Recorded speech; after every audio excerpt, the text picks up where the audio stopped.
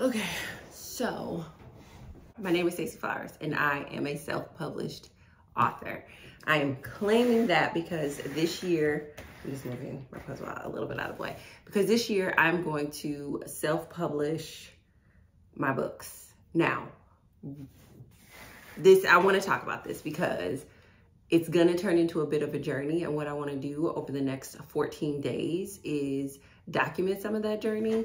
And I want to document it because, first of all, I've learned that I'm the type of person who just processes so well through talking out loud. I always do better when I talk about something out loud, and I really want my books to do well. And I've written 3. I'm now in a place where there's kind of 4. So I just kind of want to talk about what the books are about, what I'm doing, why I'm self-publishing. I just want to kind of talk about that in this particular video. And then over the next 14 days, ideally, I'm going to vlog the journey of finishing a 4th manuscript. So the books that I'm writing a craft book, I'm writing a memoir, I'm writing 2 self-help nonfictions.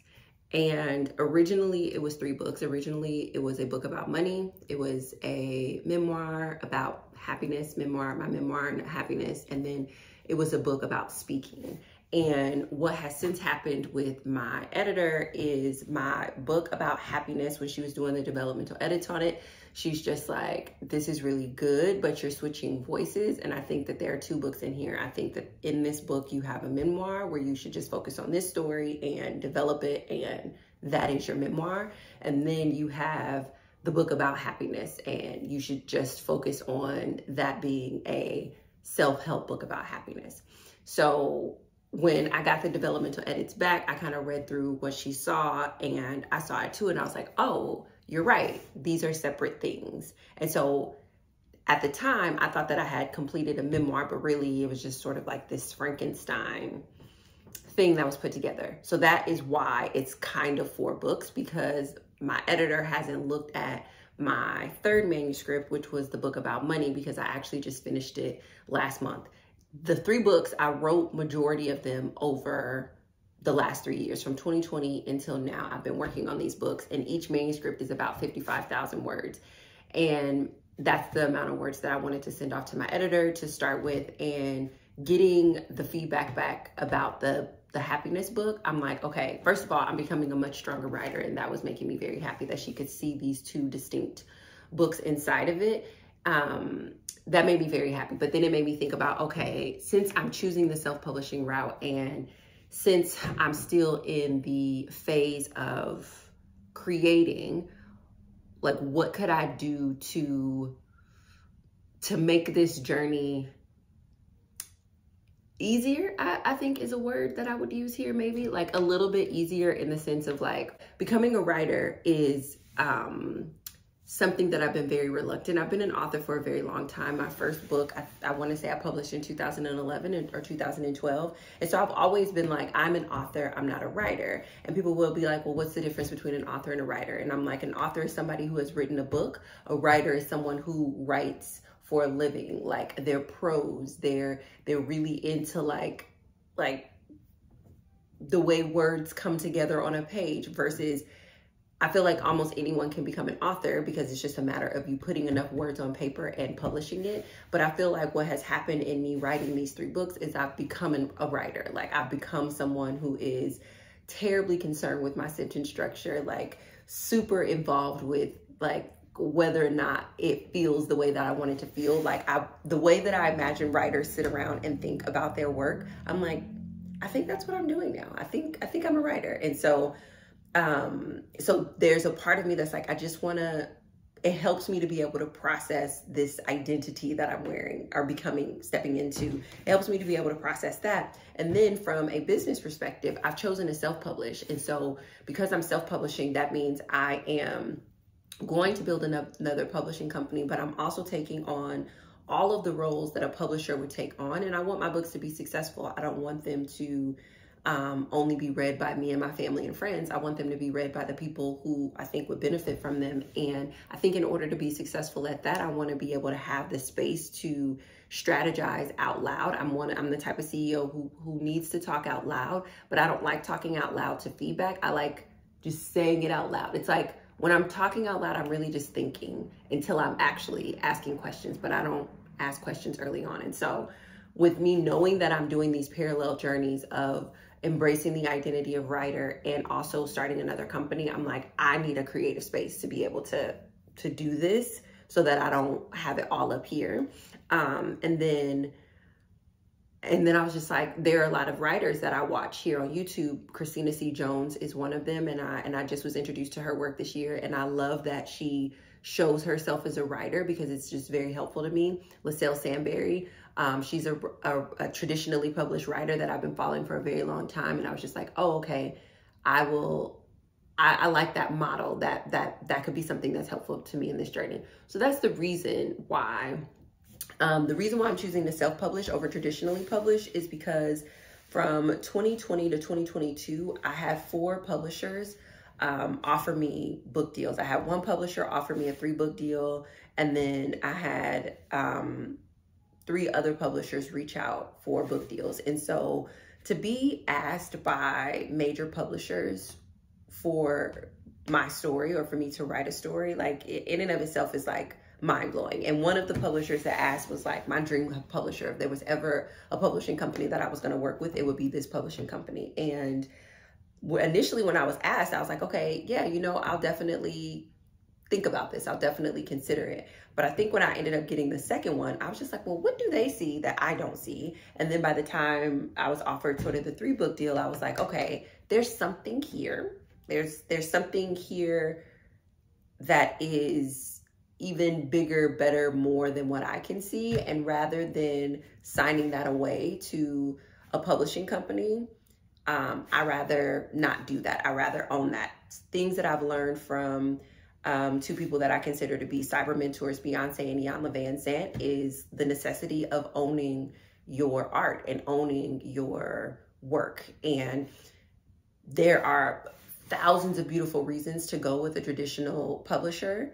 And maybe if I was in the fiction space, maybe I would be a little bit more inclined to do that. But because I'm in the nonfiction space and I want to be able to own my words and I want to be able to own my work for a lifetime, it makes more sense for me to self-publish. And because I have a built-in platform, whether I'm speaking on stage or I'm selling directly to my YouTube audience or any of my other social platforms, I actually have a built-in platform. So from a marketing perspective, I would still be doing the heavy lifting in that. And I also went to a conference where someone who is, I think, published over like 12 books flat out was like, if you go with a traditional publisher, you're still going to be doing all of the work. The biggest thing is that you lose the access and the relationships. But if you're patient enough with yourself and the book is good enough, you'll get that access. And you guys know I like the scenic route. So I'm like, okay, I think my books are going to be good enough. I think I'm patient enough to wait for access to those things. And when I say access, I mean things like if I were to go with a traditionally published author, or excuse me, if I were to become a traditionally published author, my best guess is whenever my publishing date is for these books, I would be able to be on the shelves of Barnes and Nobles. As a self-published author, I don't know how to do that, but I'm going to learn how to do that. And that's going to be fascinating because once I learn, I will know. And there you go. So things like that, things like having access to certain materials so that my books feel a certain way or look a certain way. I think the learning curve on building all of that, the learning curve on finding an editor and finding a formatter and all of these different things, those are things that I would be able to bypass if I went with a traditional publishing company. But I'm willing to go along on the journey because I want my own publishing company. And if I could say a publishing company that I was modeling myself after, it would be like Hay House by Louise L. Hay. I adore the work that she puts out. I think her authors are amazing. I love the systems that she puts around her authors. I adore the clarity of the type of work that she puts out. And I love the fact that her publishing company got started with her book, You Can Heal Your Life, I want to say in 1986. And it may have taken her a while to develop it into Hay House, but eventually she was able to do something like that. And I would love to see my publishing company do the same. And I think that when I want something, it's better to bet on myself than it is to bet on anyone else. And so that is the reason why I'm choosing to self-publish, is that having 4 publishers reach out to me with beautiful offers for work that isn't even completed yet is enough of a vote of confidence to tell me that I have something that could be incredible. And while I'm building my confidence in my writing and I'm building my skill in running a publishing company, I am going to borrow the belief of these 4 different publishers in me to produce these works and get these things done. And so that is incredibly exciting and it's amazing. And I feel really good about that. And so where I'm at today is, as I've said, I've written 3 manuscripts, and one of the 3 manuscripts has been turned into 2 manuscripts. I'm going to set the money manuscript to the side because it's the one that I just recently finished. It hasn't been edited from a financial place. Investing in 4 books being published, or excuse me, being edited at the same time is quite a hefty investment. So I'm going to set the money manuscript to the side for right now. And I'm going to finish the speaker manuscript, the happiness self-help book, and my memoir. I'm going to finish those 2 books. So where I'm at right now is I'm actually back to a space where I need to write the happiness book and I need to write the memoir, because before it was a completed 55,000 word manuscript. But now, because was separated, it's like